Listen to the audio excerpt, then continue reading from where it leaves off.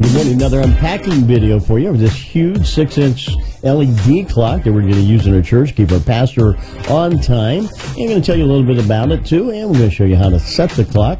That's one of our instructional videos. Thank you for being here. I am Reverend Dr. Dan Renfro. Glad to be here with you today.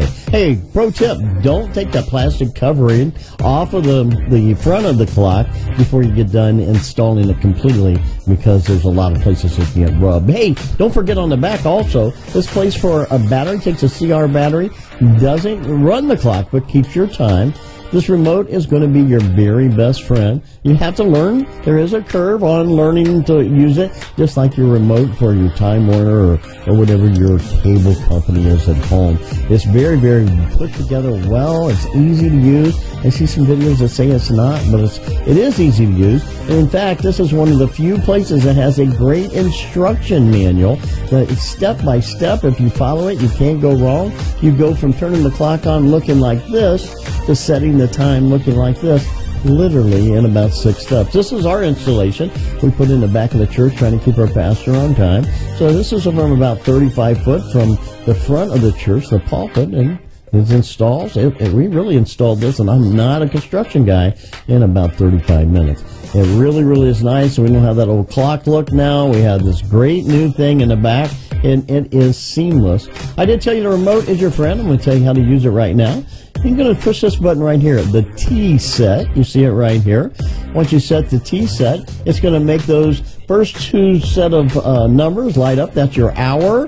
And then you're going to press the up or down, not those two pointy buttons that we do on a remote at home. The up and down, these right here.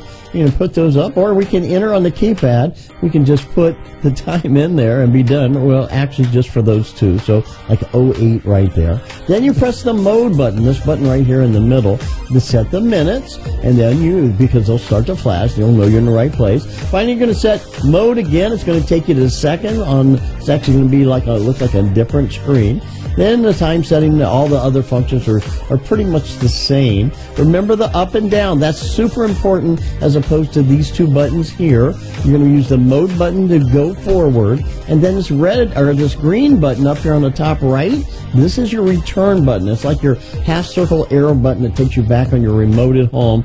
This is going to get you back. You're done, ready to go to the next function.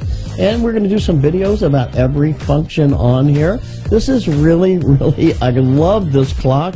Been wanting one for a long time. Got excited to be able to get one and do a review for it. I think you're going to like it. In fact, if you get one, you can't not like it. It has everything. And if it's for your church, you're going to keep your pastor on time in a subtle way. If it's for meetings or whatever it's for, the countdown feature is really, really cool. It does keep you on time. It makes you start on time, end on time. That makes your meetings more effective. I enjoy it. I hope you liked this video. If you did, please press the button that says helpful, and tell your friends. Have a great day. Thanks for watching.